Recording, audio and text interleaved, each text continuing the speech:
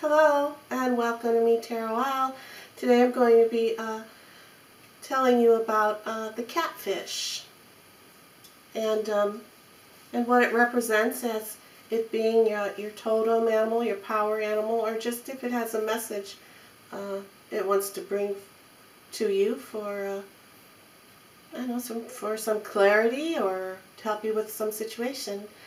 And just first of all, though, before I get into telling you all those, I'd like to say if you keep hearing the word catfish, or perhaps you're at the grocery store and you're just seeing catfish in the freezer parts, and it's catching your eye more so than the other fish, and basically if you just like catfish, you like watching them, if you're drawn to them as well, that's also another message or a way that you know that that is your power, your totem animal, spirit animal.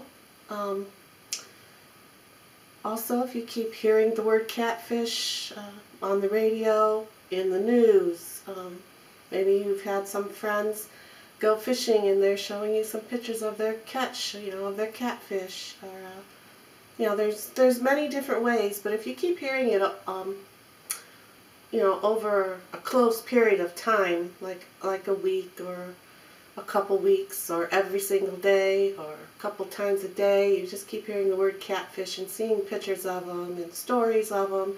That is one way that spirit, that energy of the catfish is coming through to you and wants to give you a message. So I'm going to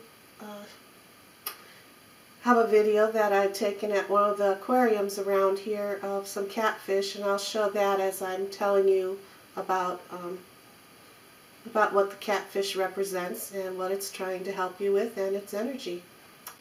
Alright, so catfish are bottom dwellers with whisker-like barbs around their mouths. The barbs serve as a purpose of sensing. Catfish have poor eyesight and rely almost entirely on taste and sensitive filaments that hang from their mouth. When the catfish appears, you may need to separate what benefits you and what truly doesn't. Now, there are two types of catfish. There's the armored one, and it is mostly found in South America, and they have a bony armor. The armor around them means that you will be protected from harsh words of others, or that you may have to protect your words you speak or write. Alright, and so number two, the second catfish, is known as the naked catfish, which can be found in the United States. And with the appearance of no armor, it often reflects a greater sensitivity to the words of others. Now, catfish as the totems and messengers reminds the need to be discerned, especially in your speech. Speak with what you feel in a controlled way, and you will see results from that. Now also, as a power animal, you can call on the catfish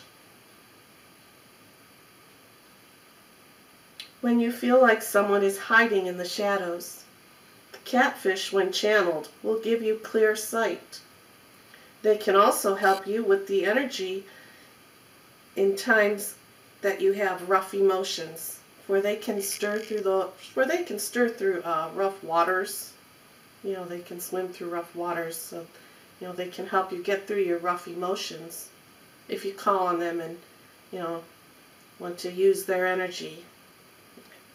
And also, they can help start the healing process.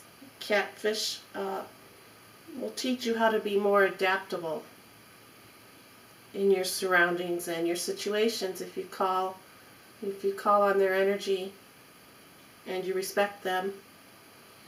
Now, also, you may want to look up the sphinx moth and its larva, and the catalpa tree, because they both have deep connections with the catfish.